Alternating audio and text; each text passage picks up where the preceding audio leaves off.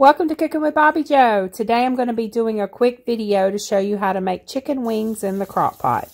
When life is hectic, crock-pot meals are the way to go, and I've been making crock-pot meals for the last few months because life has been pretty hectic. I bought this family pack of chicken wings, so I'm going to go ahead and cook some today and freeze the rest for later. I sprayed the crock-pot with cooking spray, then I'm going to place the chicken wings in. So I've been thinking about making a channel just for the bird videos. I put up a poll on my community page. I was wanting some input from my YouTube family on what y'all think about it. This channel started out as a way to make doggy treats with Bobby Joe as she was going through her hip surgeries and to show my sister how to make some meals. Then in 2021, we moved to this house and I started with the bird videos. My grandma wanted photos and videos of all the birds, and it was just easier to post it to YouTube. I didn't realize so many other people enjoyed birds too until I started posting bird videos. Anyway, the channel is a whole lot more than just cooking now, but I do have things divided into playlists to make it easier, but I'm not sure if some people think it's too cluttered with different things, and maybe I should just get this channel back to just cooking and do a different one for the birds. Anyway, I'm trying to decide what I'm going to do with that, or if I'm just going to leave it like it is.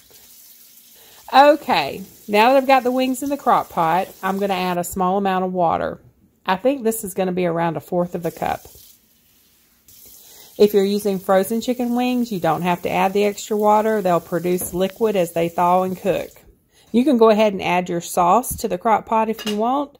I wait until the end because I do a couple of different flavors. These are a great snack for a low carb or keto diet if you use a keto friendly barbecue sauce or a different kind of sauce that's keto friendly.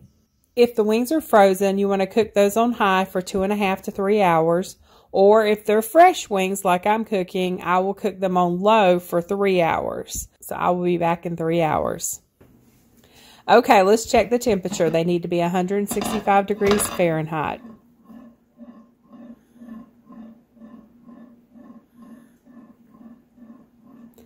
These are done. Next, you want to turn the oven on broil.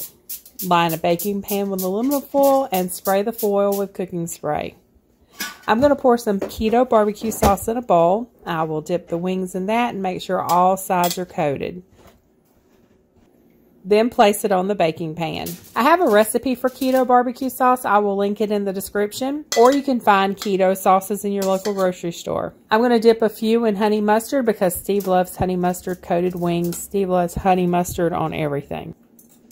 I'm going to sprinkle some of the honey mustard rub over the honey mustard coated wings.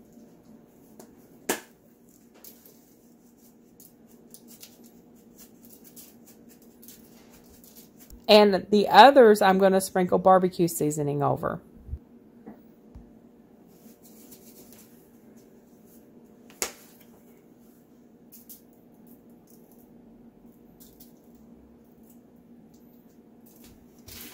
I'm going to stick them in the oven, and I will keep a close eye on them to be sure that they don't burn on broil.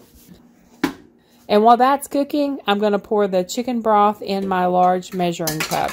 I always save the broth and use it to season rice or potatoes or vegetables. I mean, if you want to boil some broccoli and some chicken broth, that's really good. Okay, 5 minutes later and the wings look ready. If you want them toasted a little more, then leave them in the oven a little longer, but make sure you keep a close eye on them because ovens cook differently. It may take 5 minutes in my oven. It may only take 3 or 4 minutes in yours. And when something's on broil, it does not take long for it to burn. I like to make a batch of wings to use as snacks since I'm on a keto diet, and it's a really good snack. I hope y'all enjoyed the video. Thanks so much for stopping by and watching, and y'all have a very blessed day.